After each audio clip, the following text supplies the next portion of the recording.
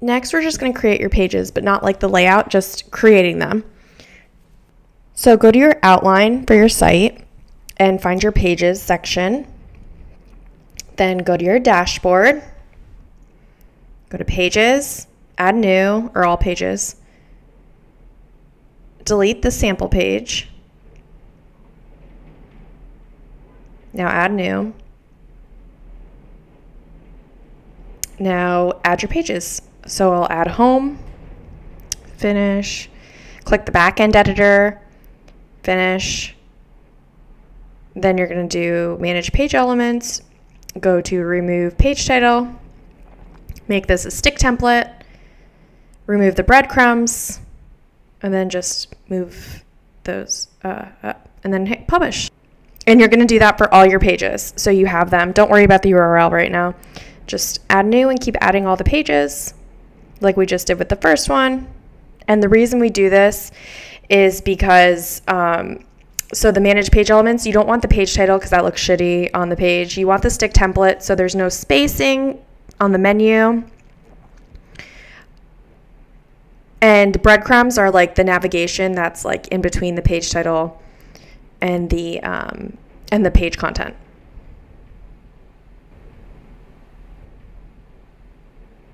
Even though I'm not making a blog, I'm making the blog just so I can show you how you make a blog. So create a page for the blog.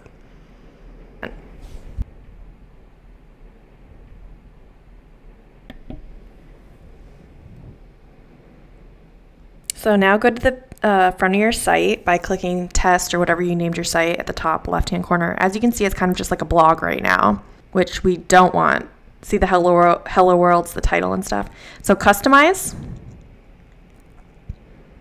You're going to go to homepage settings, the second to last one, and you're going to click a static page, and then you're going to click home, and you're going to click your post page for your blog, and then you're going to click publish. And then X out of that baby.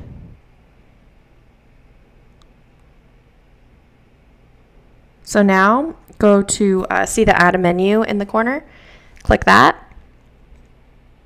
And we're going to add a menu. Name it whatever you want. Create menu. Click primary navigation. And then add all your pages. Select all. And then you can drag and drop these things around. So you want your, I don't want the home page there on though, so I shouldn't have added them all. So I just X out and remove them. You keep in mind that you want your menu items to be like from most important to least important, because that makes a difference in, and you can add a link too. So you would just put your link there and then your link text, which you could put like a phone number or whatever, and add that to the menu too. But what I was saying was if you, you want to put the most important thing first, so, and the second most important thing this in second, and the third most important thing the third, so on and so forth, because people read from left to right. Now let's test, visit site. And OMG, we have a menu, folks. We're making progress, making moves. Okay, so go to theme options at the top. See this like gray border? Ugh, it's giving me anxiety. I hate it. We got to remove it. I don't want to see any gray borders. So go to main content, layouts, and backgrounds. Go to the page title right there. And then we want to go to that and click clear. And then we're going to save the settings. Go to header. Scroll down, get rid of that bottom border again. We want to just remove it, backspace, and make that 0. Save settings. Woohoo! No more anxiety, it's gone. Yay. Now let's talk about theme options. So we're going to start at the top in the global settings. And we're going to change the accent color to your primary color that you chose in your style guide. This will be for the main things in your site, like hover colors and stuff like that. Save it. Oh, get rid of smooth scroll too. I hate when computers take control of my computer with their scrolling crap. Now let's go to logo and title below that and upload your logos. The default and dark logo will be your main logo and your logo that appears on a dark background. So you're just going to upload by clicking select files. And I have my logos right here on my desktop that aren't named correctly. Name your stuff better than me. I was just trying to go fast. And then like fill in the title, the alt text, and the image description, just for SEO purposes. The sticky header logo is the logo that when you scroll up and the header stays, that's your sticky header. Again, do the page title, alt text, and description. Skip the caption. Try to use the same dimensions I used.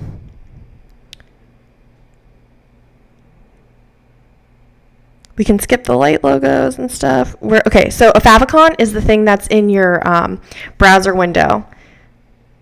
The icon that's in your browser window. If you don't have a, if you can't make your own icon by just, making a square image, then you're going to want to go to favicon.cc and you're going to want to upload your logo.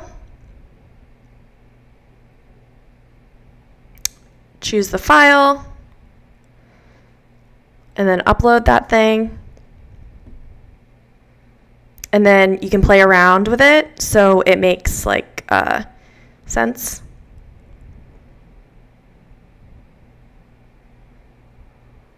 And clearly I'm just fucking it up. But as you can see, you can change it by doing clicking the last used colors and then making it right. And then you would download it below where it says download favicon.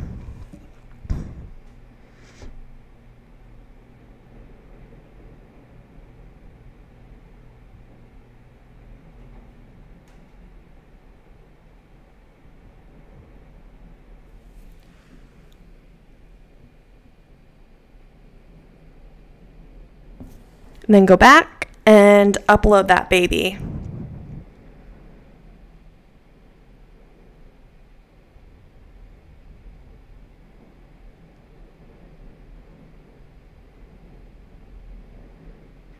Another good name for the file. Just make sure it's a square. So you can make it in Photoshop, you can make it whatever. Just make sure it's a square and it's small. And then save.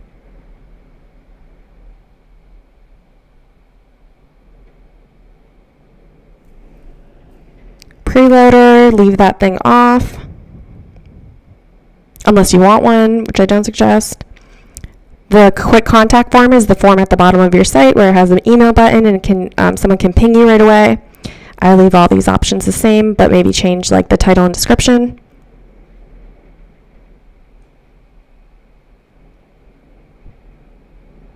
Tyler, I have a different API integrations video I'm going to use, so you can cut this whole section.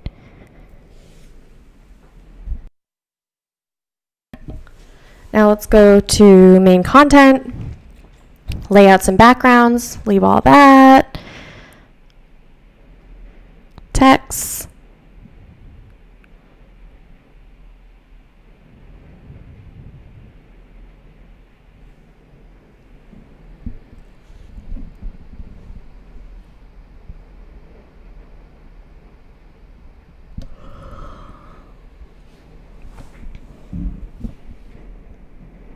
or actually we can probably cut that last part.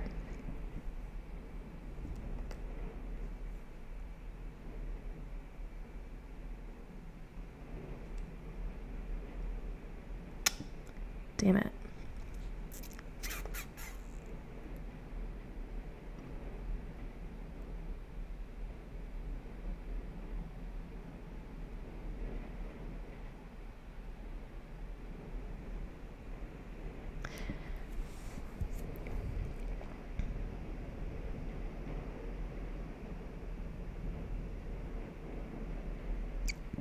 Can we hide that last? Or actually, we're cutting this part because I already have this in another thing.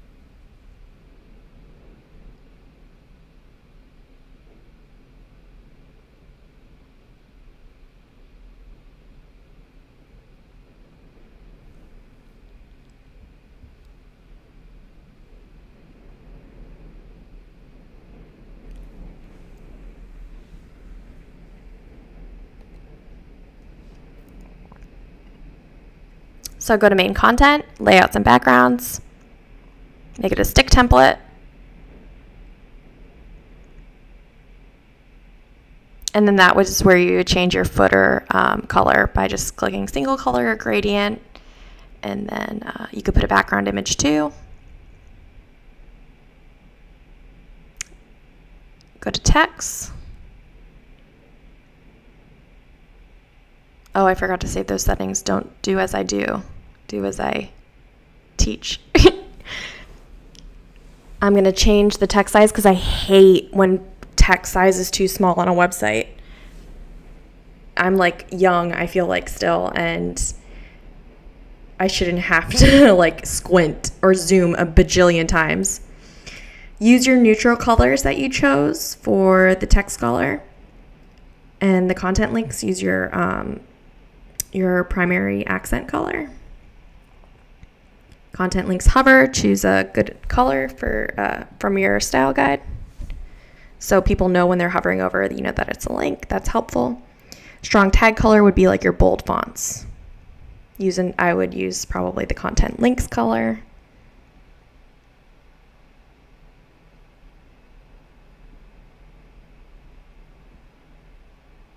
To be honest, I'm not sure what the difference between the body text and the paragraph text is. I should ask Jupyter.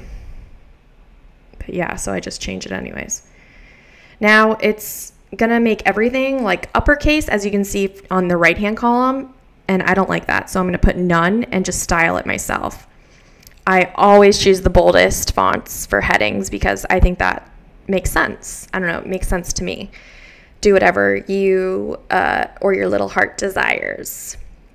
So just click none for all of those in the right-hand corner and pick whatever size you want for each thing in the left-hand corner. These are for headings. H1, H2, H3, H4, H5, H6. you want to make sure your site is well formatted and uses headings and subheads so Google understands it and so people can easily read it. Yeah, so just make sure to choose all that so you don't have to go through and reset them every time for each page. It'll just be in the settings. And don't forget to change the colors to your neutral color and not just the black that it has.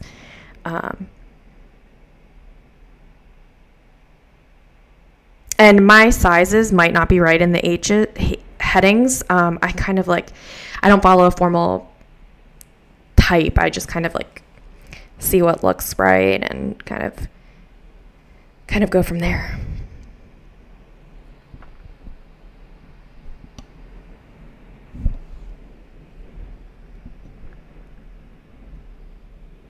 Save settings.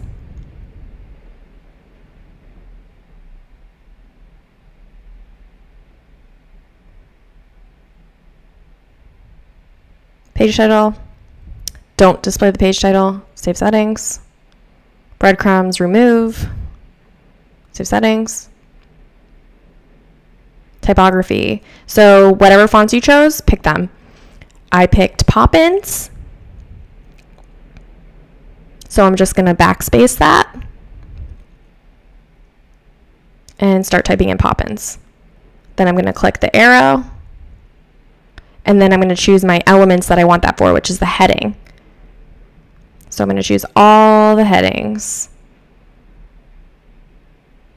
Then I'm going to go on and choose some more.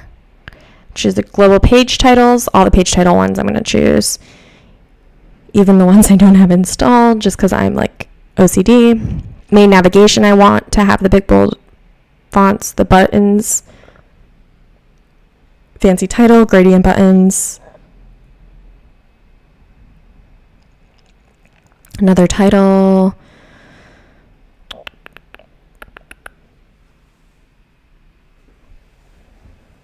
Contact form.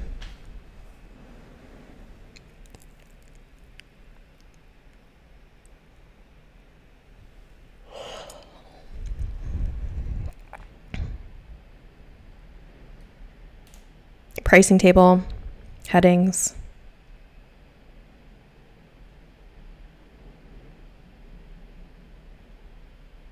And then I'm going to click the plus sign at the bottom and I'm going to choose Roboto because that's what I want to use. And I'm going to click the green check mark and click body and paragraphs. And then save settings.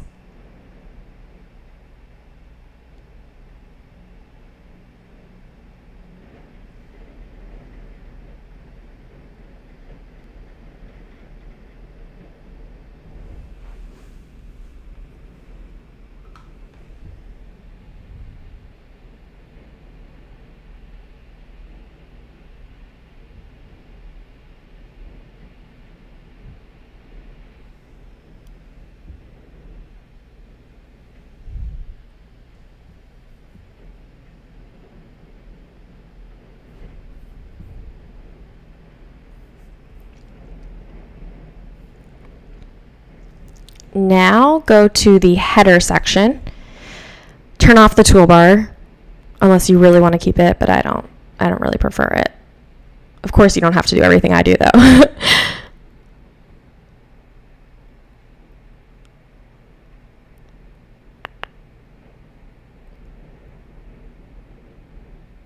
Leaving all this stuff the same.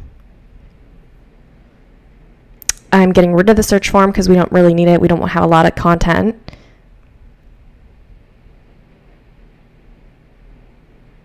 And then you can choose your hover style. I personally like the second hover style. I think it's minimal and looks nice. The top level menu, I choose the biggest, boldest fonts usually.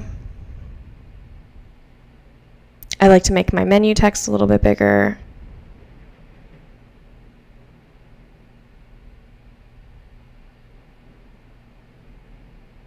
Grab your primary color.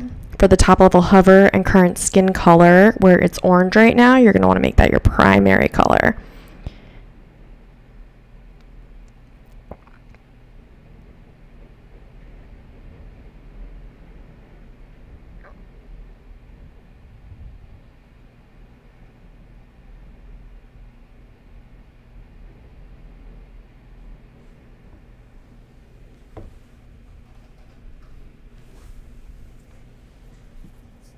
make that capitalized for the top level text case, unless you want uppercase or something. I turn that to 16. I leave the gutter space usually.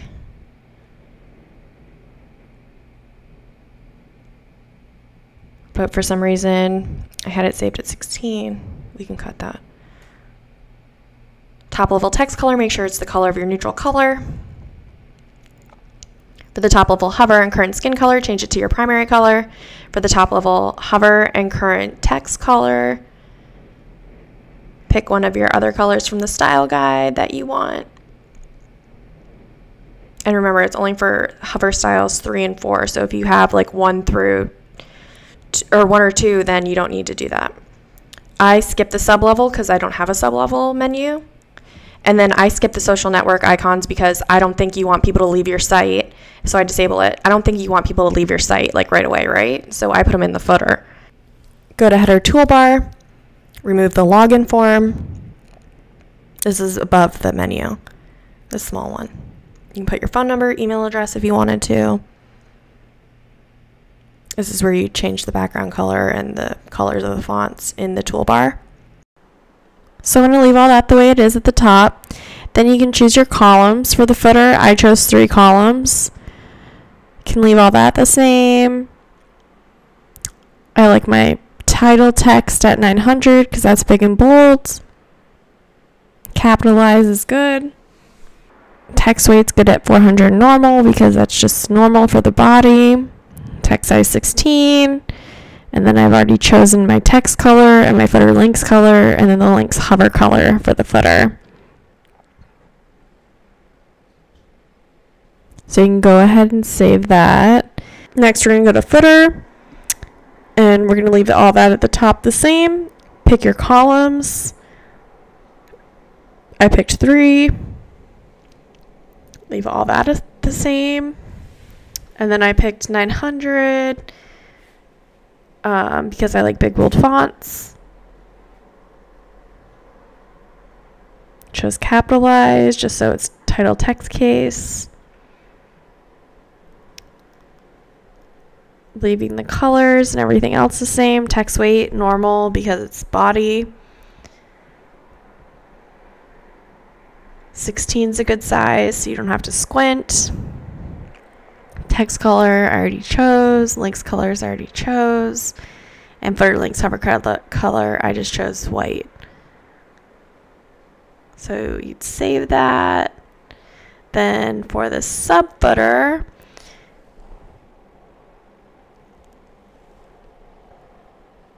I'll copy and paste the sub footer copyright text for you in the HTML below.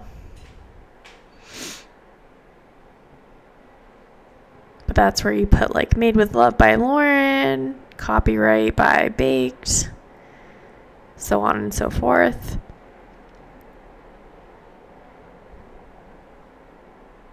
You can change the background color of the subfooter at the bottom. If I do, it's very much like pretty much the same.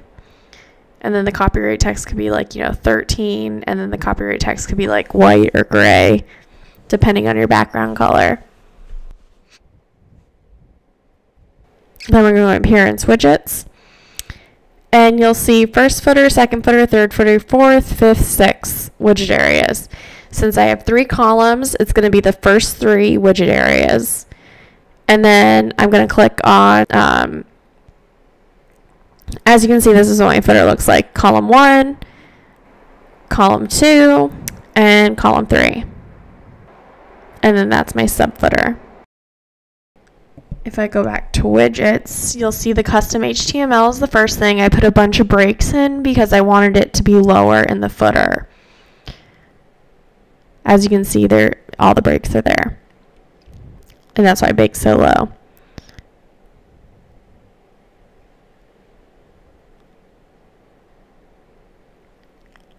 Next, I put an image that you can't see. It just is the baked logo in white. And you can do that by just dragging that image element or available widgets to the first footer widget column or whichever one you want it on.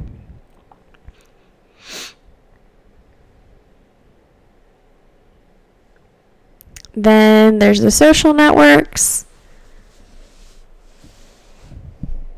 which you can find towards the bottom. And you just put what size you want them to be, how you want them aligned, and all that stuff. It's pretty self-explanatory. If you want a custom icon, you'd have to pick how many you want,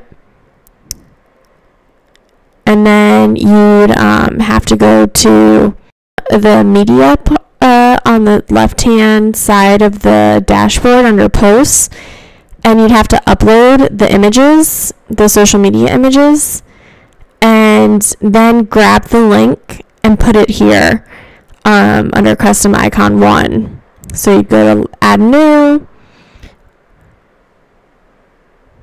upload the media. So I would just Google like social media PNG icons free or something like that. And you just want to make sure they match.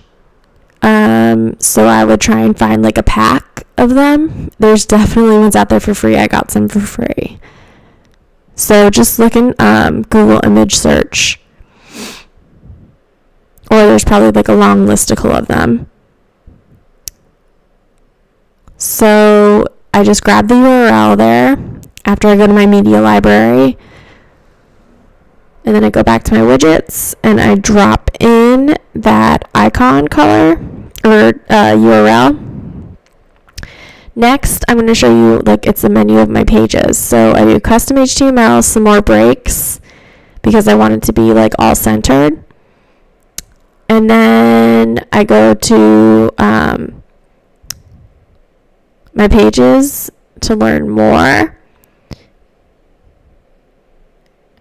And then the third footer is just another break.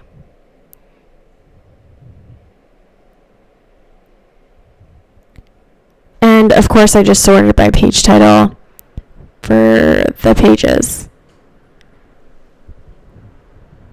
The custom HTML is just maps, a map that I generated. You go to maps-generator.com and fill in the information, like the title of the business, the street it's on, its zip code, city, then the type of map you want. But first you click where do I find this key at the bottom, and it'll open this page. Just follow the instructions. It's really, really simple. You'll request a key, and then you'll drop that key into where it says Google Maps API key. And then you can see the different types of maps that they have.